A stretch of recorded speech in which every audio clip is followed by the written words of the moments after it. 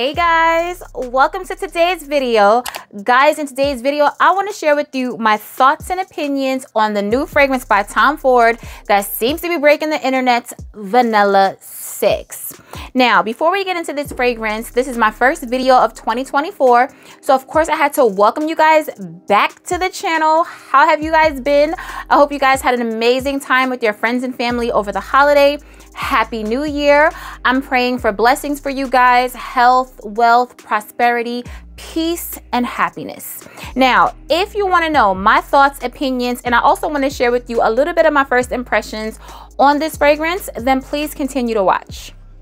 Guys, before we get started with the video, please make sure you like this video, thumbs it up so YouTube knows you love my content, leave me a comment down below so we can get to know each other, and make sure you're subscribed to the channel.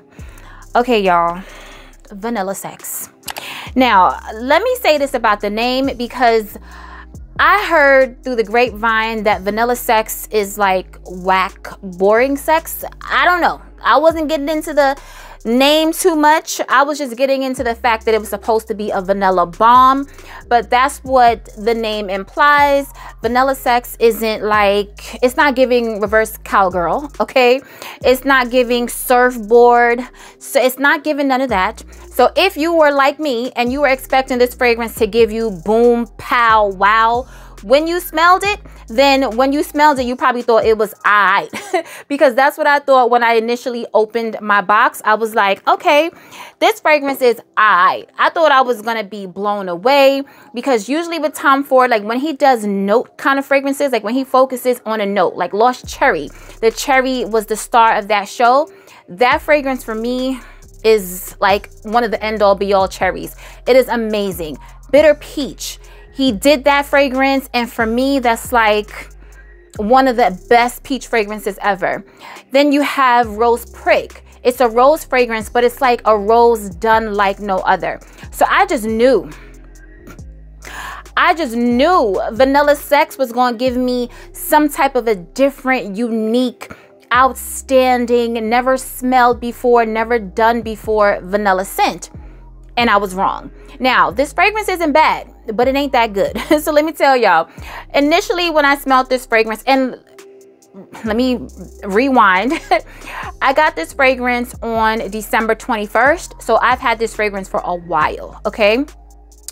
Now, this fragrance, upon first sniff, when I first smelled it, I was underwhelmed. I was very underwhelmed. I'm like, is this the fragrance that I literally like had to take Bay's phone in the middle of the night, log into his Sephora account and order the fragrance using 20% fragrance for all in his account? Is this what I stayed up all night to get the app exclusive for? Is this what I've been like dreaming about? Because if you guys don't know, I love vanilla. I never get tired of vanilla. Vanilla never gets old to me. I wear vanilla fragrances all year round. It's not just for the fall and winter. I'm a vanilla girl through and through, so I want to smell vanilla all the time. Now, I know with vanilla, you know, sometimes people can get tired of it, and there's some vanilla fragrances that are very underwhelming and linear and, you know, kind of basic. And this is not a gourmand vanilla, let me just say that. Although it has almonds, it's bitter almond, but it's not that caramelly, sickly sweet type of vanilla. And I wasn't expecting that because of how the notes read. Now, with this fragrance, it is not an uncommon scent. There's something in here that's giving me unique, but it's not unique in a good way. But the scent profile on a whole is not uncommon. And I have a fragrance in my collection that I'm going to show y'all that is amazing. And if you have this fragrance, you probably don't need this fragrance. And if you don't have that fragrance, you should probably try to look into getting that fragrance because it is cheaper, not substantially cheaper, but it is more affordable and it smells 1,000 times better than this fragrance. Now, what this fragrance smells like to me is an almond, right? No, not an almond. Think of a bunch of almonds, right? Like a basket full of almonds, bitter almonds, and then sprinkled with Johnson & Johnson's baby powder. Just all over it, all up and through. And then you have like little little areas where you have like vanillas, like just vanilla pods, like stuck in every now and again throughout the basket full of bitter almonds covered in baby powder. That is what I'm getting with this fragrance. It's super powdery, but in a baby powder-esque type of way. So it's so creepy to me because it's called vanilla sex. So you're thinking, like when you hear sex, you're thinking like adults, right? Two consenting adults. But then you smell baby-ish with the powdery baby powder. So it's kind of weird. It's like I can't get down with the vanilla sex smelling like a baby, okay? So that is what I get with this fragrance. For me, the star of the show in this fragrance are the almonds, the bitter almonds. It's not a sweet fragrance. It's very nutty. And I love almond fragrances. I love nutty fragrances. It has a little like creamy lactonic type of vibe, just slightly, nothing like over the top lactonic, but it does have a creaminess in the dry down along with a little bit of vanilla, okay? And it's not vanilla extract. It's more like a vanilla pod. You haven't even split the pod yet to get out that vanilla caviar that's inside of the pod. It just smells like a vanilla pod with a bunch of bitter almonds and baby powder. So that's what the fragrance is gonna give. Okay, that's what it's giving me. I don't know what it's gonna give you, but that's what it's giving me. Now, we all know Tom Ford fragrances get a lot of hate within the fragrance community. As of late, it's getting more hate. Prior to, I feel like Tom Ford fragrances, at least for me, was like the end all be all. You know what I mean? Like I was wearing designer fragrances and this was like my niche fragrance because it was so expensive. Not as pricey as it is today, but it definitely was like more pricey than the other fragrances that you would get from Macy's. And it had a certain like prestige to it. Like Tom Ford fragrances, you definitely was doing a damn thing. Like you was one of them girls. You was definitely that girl if you had Tom Ford fragrances in your collection. So for me, Tom Ford has a lot to live up to.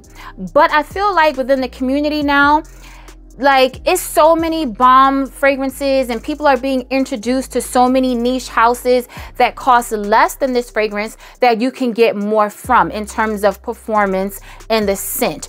So Tom Ford has a lot to prove. You know what I mean? Like when these fragrances come out, they should smell like nothing we've ever smelled before. They should be giving the performance of all performances. They should be doing a damn thing. This one right here fell very, very short for me. Spoiler alert, this is going back to the store because I don't need it. It's not a horrible fragrance. It's not bad, but then it's not good either because I don't want to be reminded of baby powder. For me, like if I was to keep this fragrance, where I would wear this fragrance to is in the house. I would definitely wear it in the house because it's one of those comforting, cozy type of scents, but then it gives you that baby powder-esque baby food type of vibe. So if you can get past that, then you'll probably love this fragrance. And if you've never smelled the fragrance that I'm going to tell you about, and even some fragrance combinations that I have in my collection that give you this vibe, then this will be very unique to you.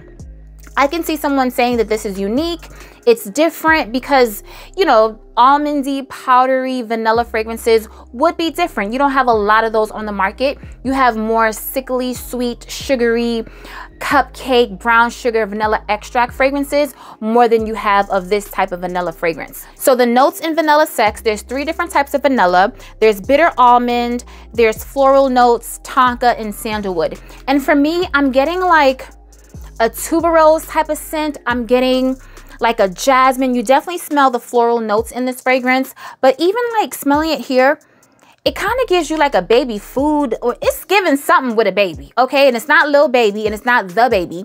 It's giving some like, wah, like little baby smell that is just so weird to me that I just can't get past. Now, the day that I got this fragrance, I did my first impressions, and then the evening came, took a shower.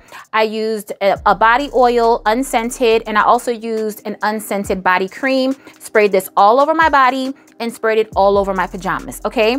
The performance on this fragrance is excellent. I had no issues with performance. It lasted on me. I was able to smell it from the evening up until the next morning. I smelled it on my clothes. I even smelled it on my skin. I can't tell y'all when it started to fade because I didn't clock it like that. But I know every time I smelled myself, like I smelled my skin and definitely smelling my clothes, I was smelling this fragrance. But in the middle of the night, around 3 a.m., I drink water all night, y'all, so I'm constantly using the bathroom at night.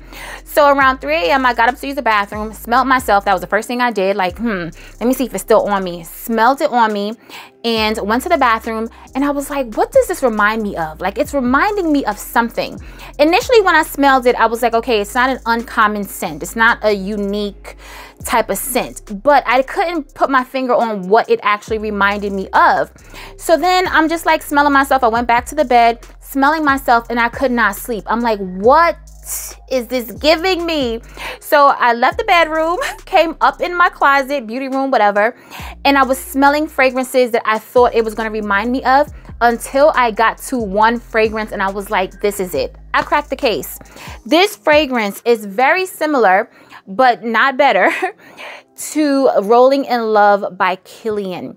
This is a vanilla, sweet almond, milky, lactonic, floral type of fragrance. So if you have smelled this, imagine Rolling in Love with like baby powder and some type of a baby food. You're gonna get vanilla sex. Now, I don't wanna like talk down on this fragrance because it's not a bad fragrance. It's just not good. Like, to me, it's not the best vanilla fragrance. It's not groundbreaking. It's not anything like that. It's okay. I did some layering combinations, not with this fragrance, but fragrances in my collection that I layered together that gave me the scent of vanilla sex. So the first one is Poudre by Narciso Rodriguez. It's like a powdery, musky fragrance. This is so beautiful. It's perfect for like in the house, for bedtime, for comfort, all year round type of in the house, you know, bedtime type of scent. Now, if you layer Poudre by Narciso Rodriguez with Hypnotic Poison, you're gonna get the vibe of vanilla sex, but without that baby powder scent, because it's that scent in there that I just can't get with. There's something in that fragrance that I'm not feeling. Other than that, it would smell very, very similar to Rolling in Love. But if you were to layer these two, you're going to get the vibe of vanilla sex, which this is a musky, powdery fragrance. And this is like essentially like an almond fragrance. Like, it's a sweet almond fragrance with some vanilla. So you guys get where I'm going with this? Like, vanilla sex isn't that much vanilla for me. It's more of an almond fragrance, a bitter almond fragrance. So another combination that can give you the same vibe of vanilla sex is Musk Therapy by Initio. Another musky, like sandalwood, creamy type of fragrance, layered with Jo Malone, Myrrh, and Tonka and almond. If you layer these two right here, you're gonna get that vibe of vanilla sex, but just way, way better. Okay, that in my opinion. I'm just telling you my opinion and my experience. You can do this right here and get you that vibe with, if you already have these fragrances, without having to buy vanilla sex. Now, who do I recommend vanilla sex for? Somebody that has a lot of money, who doesn't mind spending the money on a powdery almond fragrance with a little bit of vanilla nuances in the background, like way, way, way in the back. Because for me, the vanilla is not up front. You smell the vanilla, but she's not the star of the show. For me, this is a powdery almond. Then it's giving some type of a baby powder, baby food, like something in here upon first sniff and through the dry down. But it's not bad, and it's not a fragrance that's gonna, like, it doesn't turn me off 1000%, because if it did, y'all probably wouldn't even be seeing this review, because I would have took it back the very next day. But I played with it and I wore it a few times. And, you know, I can wear it. It doesn't make my stomach sick. It doesn't make me nauseous or anything like that. But I just know I don't need it in my collection because, like I said, it's giving me the vibe of Rolling in Love, but Rolling in Love is so much better, okay? So that's my quick little short review, y'all. on vanilla sex. Don't worry, all my videos are not going to be this short moving forward, but if it's a single review, like, I mean, I don't have that much to say about one fragrance, so these videos are going to be a little bit shorter. But I'm so happy to be back. I can't wait to hear you guys' opinion on vanilla sex. Let's talk about it below like we always do. Remember, guys, to stay safe, be great, stay great, and always strive for greatness. AI the Great signing out, but I'll see you in my next video. Peace.